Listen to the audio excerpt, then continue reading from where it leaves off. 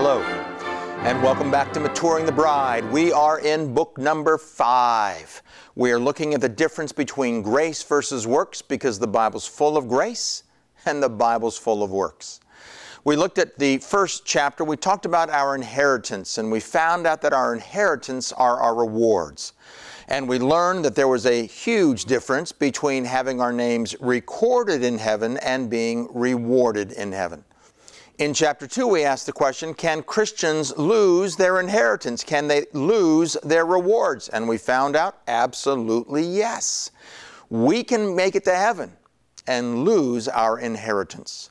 We then went on to chapter 3, and we asked, are rewards central in the teachings of Jesus? We looked at his greatest sermon, the Sermon on the Mount, and we found out that Jesus never called us simply to be children of God. He called us to be workers, disciples, and friends, those who obey him. Then we went to chapter 4, and we discovered that there are 2 key reasons why Christ came to the earth. The first one most of us are familiar with. He came to glorify God by restoring all things. But the second reason, few have heard, and that is to demonstrate that a life lived well gets rewarded well. We then went on to chapter number 5. How different will our rewards be? We found out not everyone is going to be the same in heaven. We're not all the same, holding hands, singing Kumbaya. There will be major differences. We then went on to chapter 6. We found out that what we do today determines our forever. Our rewards far outweigh our works. And the question is, are we going to get a shack, or are we going to get a mansion for all of eternity? Your day-to-day choices will affect your eternity. It's that simple. We now get to chapter 7. Why you want to finish strong. That's the purpose of this lecture. Men and women, I'm here to tell you there are special rewards for those who finish strong. Years ago, I heard a story about 2 men, one man named Thomas, one man named Jack. Eventually, they died on the same day, and they went to heaven together. And when they went to heaven, they eventually learned their rewards. Thomas, in his young state, got a mansion. It was huge. It was beautiful. He loved it. And together, they went to Jack's mansion. And when they got to Jack's, they said, hey, Jesus, why did Thomas get a mansion and I get a shack? And Jesus said, dude, I used every scrap of lumber you sent me. In other words, our works are the lumber that help build the mansion. Men and women, I want to challenge you that many Christians have been misled. They've been misled that Jesus' blood shed on the cross gets them rewards. Jesus' blood gets me rewards. Men and women, that is not biblical. That is not true. That is not accurate. I have scoured the Word of God. I have gone through it again and again. I've looked at every reference to the death of Jesus and to his blood, and nowhere does it say that Jesus' blood gives us rewards. Let's just go over a few samples. Colossians chapter 1, verses 13 and 14. For he has rescued us from the dominion of darkness and brought us into the kingdom of the Son he loves, in whom we have redemption, the forgiveness of sins. Nothing about rewards there, just redemption, where sins are forgiven. 1 Corinthians 15, verse 3. For what I received, I passed on to you as of first importance, that Christ died for our sins according to the Scriptures. He died for our sins. Nothing about rewards there. 1 Peter 1, 18 and 19. For you know that it was not with perishable things such as silver or gold that you were redeemed from the empty way of life, handed down to you from your ancestors, but with the precious blood of Christ, a lamb without blemish or defect. Redeemed from the empty way of life. Nothing there about rewards. 1 Peter 3:18.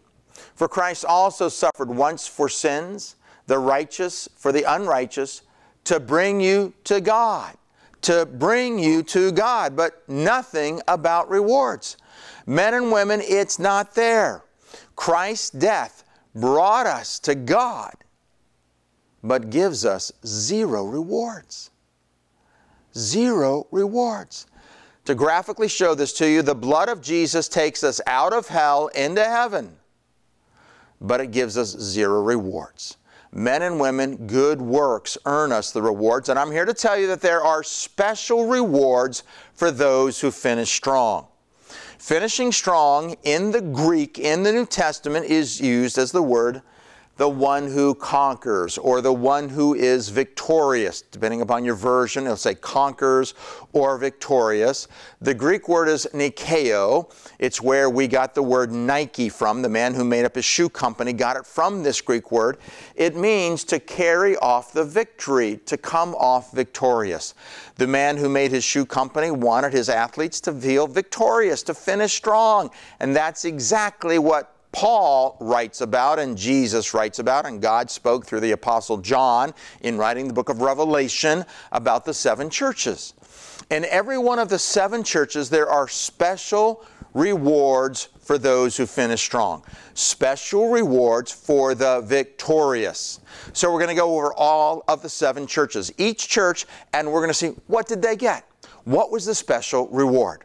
Let's start with church number 1, the church at Ephesus. Revelation chapter 2, verses 1 and 2. To the angel of the church in Ephesus write, to him who holds the 7 stars in his right hand, who walks among the 7 golden lampstands. I know your works. Okay, whoa, stop right there. Hold the phone. I know your works? Why wouldn't he say, I know your faith? Oh. He knows they're believers. He's not worried about their faith. He wants to see how they did in their works. Men and women, we've said it before. I'll say it again. I'll repeat it as many times as I need to. We are not entitled to rule and reign. We're not entitled to go to the top of the company. We're not entitled to be in the throne of Christ, to sit with him on his throne. That is not an entitlement.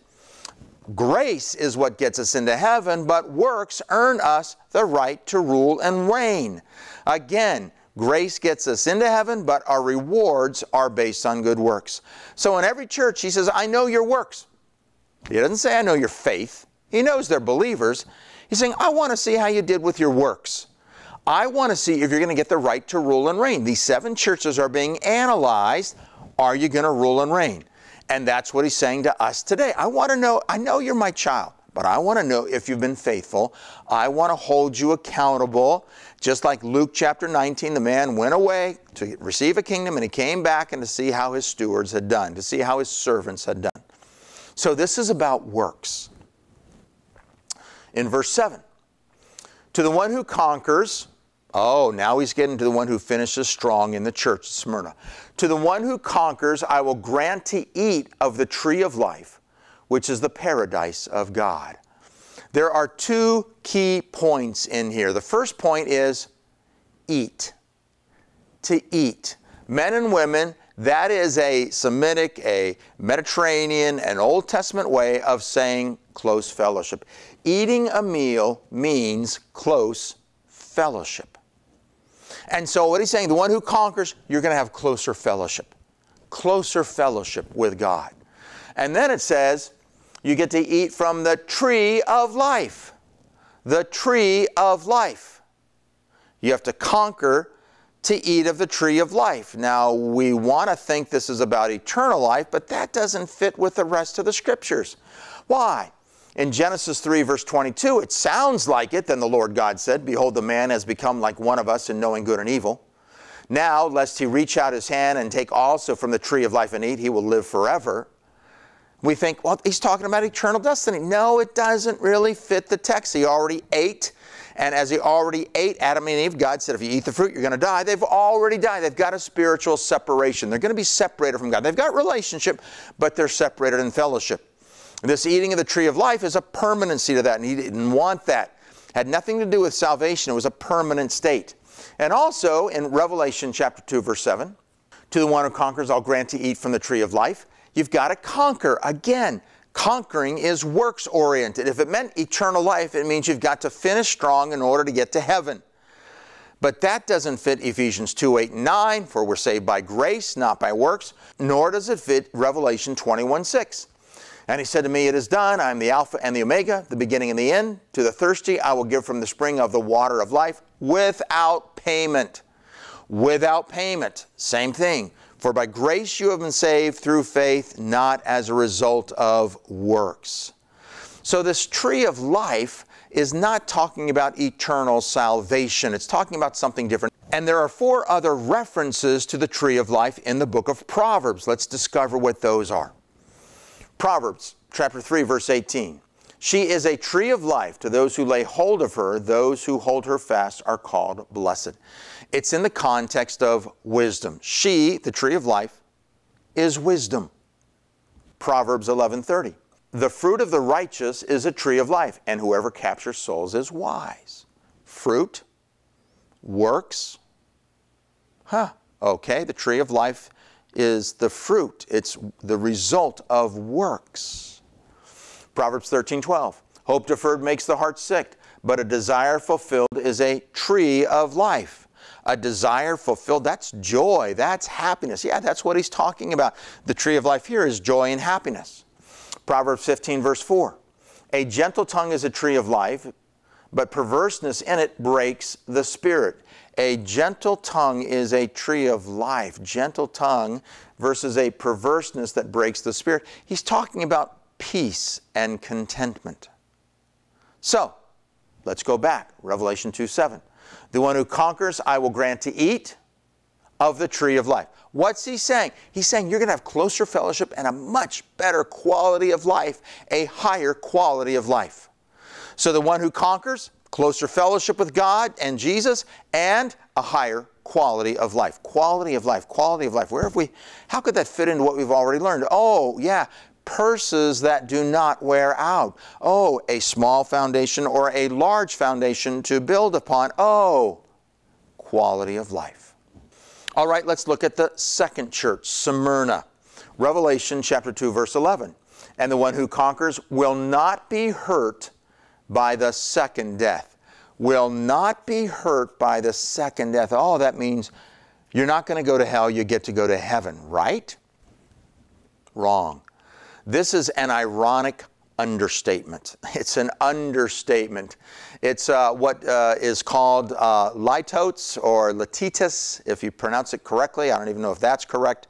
It's an understatement. Let me give you an example of an understatement. Someone says, hey, you won't be sorry. They're saying you're going to be very happy. It's an understatement. You won't be sorry. You're going to be very happy. Litotes or litetos are used constantly in the New Testament. I saw it multiple times in the book of Acts. Let me give you an example. Acts chapter 15, verses 1 and 2. But some of the men came down from Judea and were teaching the brothers, unless you are circumcised according to the customs of Moses, you cannot be saved.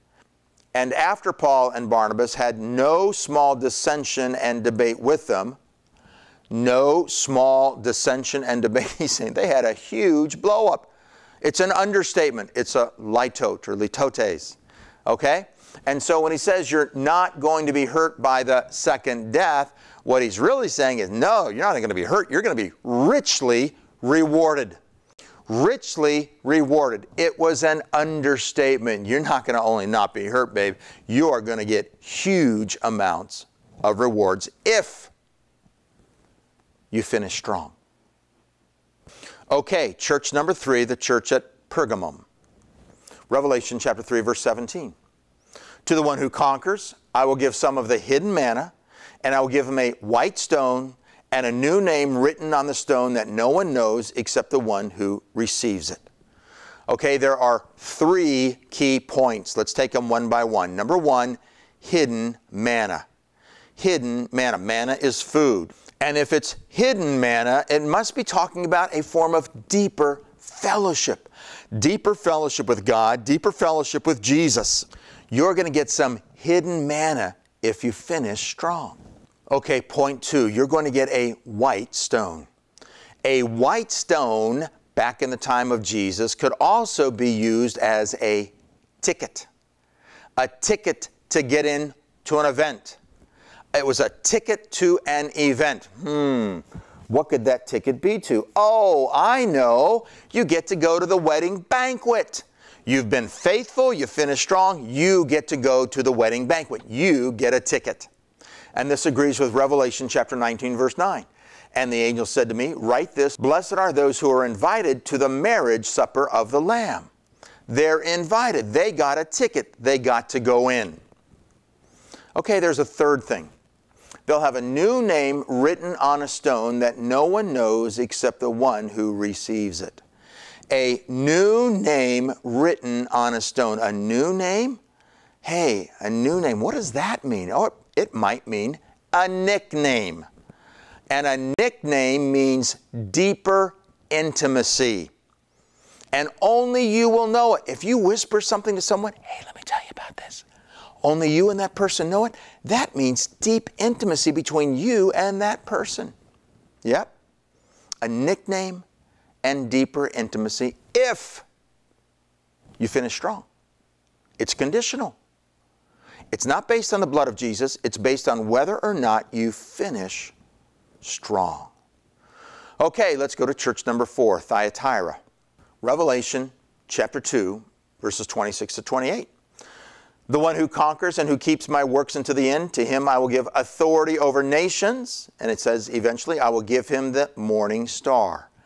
Again, 2 key points here. Number 1, authority over nations. That means you have the right to rule and to reign. We've talked about that the whole time here. It's the right to rule and reign. What God wants for His bride to sit with Him on the throne. And then secondly, they get the bright morning star. What is the bright morning star? Well, in Revelation 22, verse 16, I, Jesus, have sent my angel to testify to you about these things for the churches. I am the root and the descendant of David, the bright morning star. So by saying I'm going to give you the morning star, again, now we're getting specific. We're going to have deeper intimacy with Jesus Himself. Deeper intimacy with Christ. If you finish strong, you'll have deeper intimacy with Christ. Church number 5, the church at Sardis.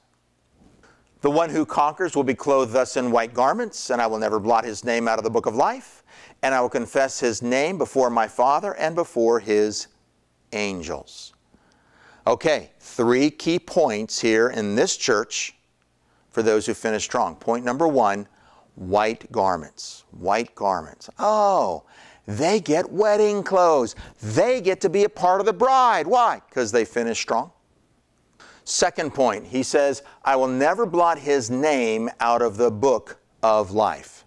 His name out of the book of life? That sounds like you can lose your salvation. But if you believe in eternal security and once saved, always saved, which I do, it can't mean that. So what does it mean? Well, the Greek word for name is also used in verse 1, but there it's translated as reputation. I know your reputation in Revelation chapter 3, verse 1. And so this could easily be translated, I will never blot out his reputation out of the book of life. Reputation, or your nickname. Did you know that Jesus gave nicknames here on the earth? John chapter 1, verse 41. He found his own brother Simon and said to him, we have found the Messiah, which means Christ. We brought him to Jesus. Jesus looked at him and said, you are Simon, the son of John. You shall be called Cephas, which means Peter. Men and women, Jesus gave nicknames. And He's got a nickname for you and a nickname for me if we finish strong. That's the new name written on the stone. And if we finish strong, that name will not be erased out of the book of life. Remember, we get a white stone with a new name written on it. A new name or a new nickname written on the stone that no one knows except the one who receives it. He's talking about deeper intimacy there. So I was teaching this to some young 16-year-old homeschoolers in my town of Mechanicsville, Virginia. And one young man said a phrase that stuck with me, and I just said, that is brilliant. That is brilliant. He said these words. He said, oh, Mr. Sjogren, you mean our name is written in ink in the book of life, but our nickname is written in pencil and it can be erased? I said, that's brilliant. That's brilliant. Once saved, always saved. Our names are written in ink in the book of life, but our reputation is written in pencil depending upon how we choose to live our lives here on this earth. And then he says, I will confess his name before my Father and his angels. I will confess his name before my Father and his angels. What's he confessing? What's he saying? He's saying this. This one is worthy to be a part of my bride. Men and women, if you finish strong, you get to be a part of the bride. This one is worthy to go to the wedding banquet. This one is worthy to be a part of my bride. Special rewards for those who finish strong. Two more churches. Church number 6, the Church of Philadelphia. Revelation chapter 3, verse 12. To the one who conquers, I will make him a pillar in the temple of my God. A pillar in the temple of my God. What is a pillar? Well, in Galatians, we found out that when James and Cephas and John, who seemed to be pillars, Paul was writing this, and he's talking about leaders. They were leaders. They seemed to be leaders. He was using sarcasm there. And so what he's saying, leaders, if pillars is leaders, what he's saying is, I will make him a leader in the temple of my God. In other words, you're going to have closer access to God. You'll be in his temple. You'll be a leader if you finish strong. It's conditional. Church number 7, the church at Laodicea. Revelation chapter 3, verse 21. To the one who conquers, I will grant him to sit with me on my throne. We've looked at this verse over and over again.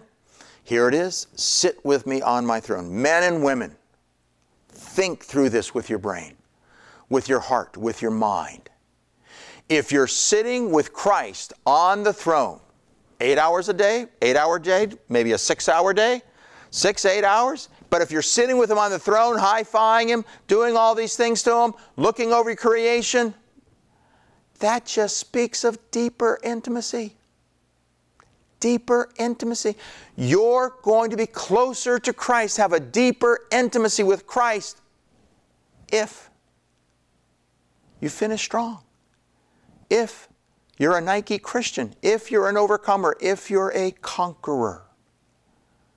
There are special rewards for those who finish strong. Well, we've gone through the 7 churches, so let's review. Simple. There are special rewards for those who finish strong. The blood of Christ gets you out of hell and into heaven, but it gives you 0 rewards. Those you earn through good works. And there are special rewards for those who finish strong. We went through the 7 churches and we found out some of these rewards. There's deeper intimacy with Christ, the right to rule and reign, leadership in the temple, and you get to be a part of the bride. Men and women, if you want deeper intimacy with Christ, you want to finish strong, there are special rewards. Well, I hope that was helpful. In our last talk in this book, we're going to ask the question that I get asked quite a bit, and we're going to answer it directly. Are we being selfish, wanting rewards? Thank you for watching Maturing the Bride. Hi. I hope you have been enjoying Grace versus Works. As a friendly reminder, we are a 501c3 nonprofit organization. Our desire is to get this message out to as many people as possible, which means other nations and in other languages. If you'd love to help us out with that, we would really appreciate it. In fact, if you're fluent in another language and you want to translate these into that language, contact me. Let me know. I'd love to work with you on it. Or if you simply want to help us out financially, because we're already doing it in a few other nations in Africa, that would be a blessing as well. You can do that by going to www.givetoug.com. Thanks so much.